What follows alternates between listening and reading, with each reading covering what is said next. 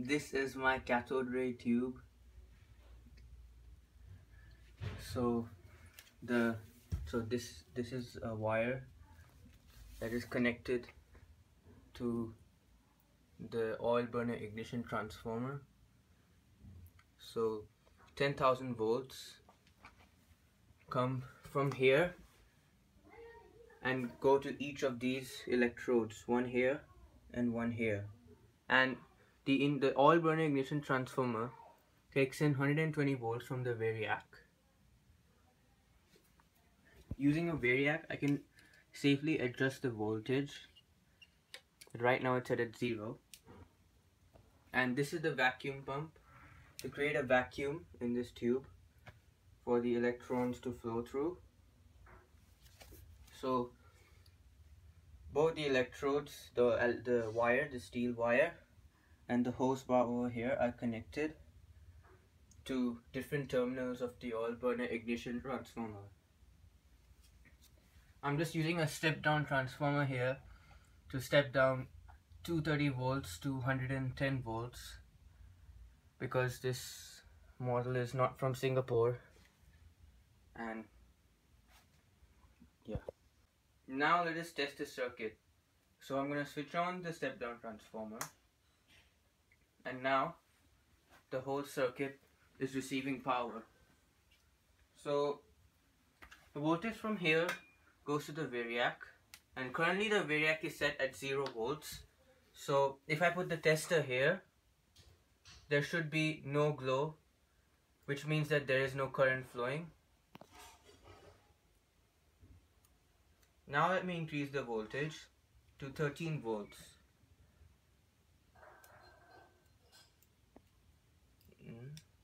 Oh, and let me turn on the variac. As you can see, there's a red-orange glow now, which indicates the presence of electric current. And same thing here. Let me just touch this electrode. This electrode is receiving current, and so is this one, as you can see. So both the electrodes are charged, but the voltage is quite low.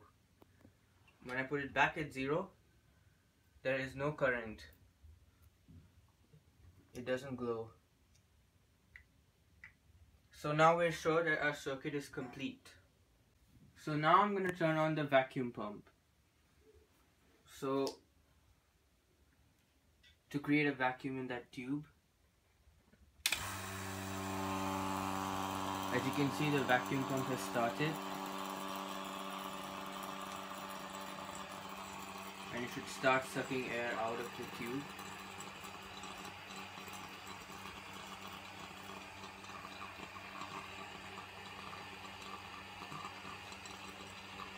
When the vacuum is fully created, we will turn on the step down transformer, turn up the voltage here to create a cathode ray tube. But first it has to reach its ultimate vacuum.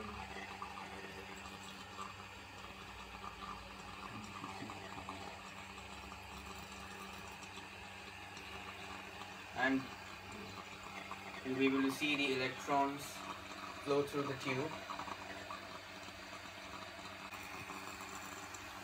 That looks so cool. So as you can see, a cathode ray tube has been created, and it looks really good. It glows a bright purple discharge as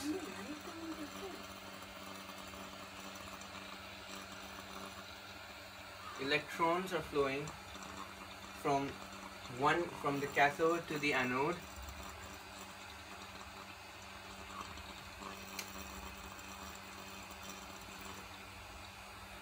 As there are traces of air remaining in the tube,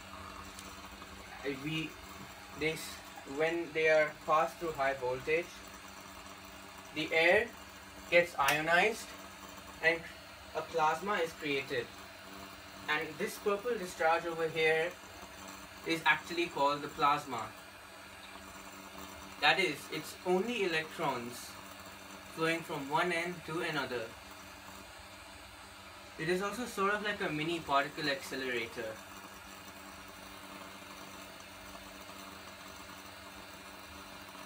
And this cathode ray can also get influenced by magnets. So this is my cathode ray tube, and now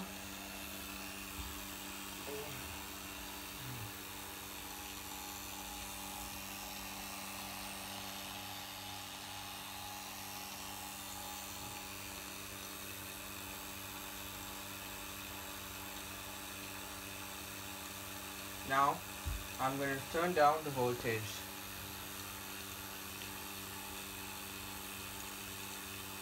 As you can see, it gets weaker and weaker till there's no flow at all. And if I turn it up again, it comes back.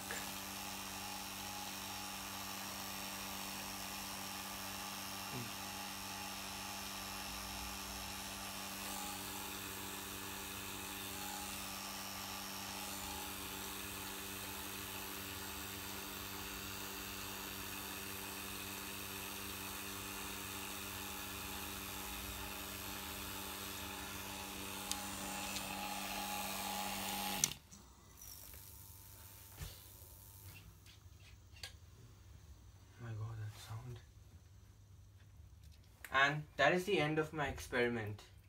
My cathode ray tube.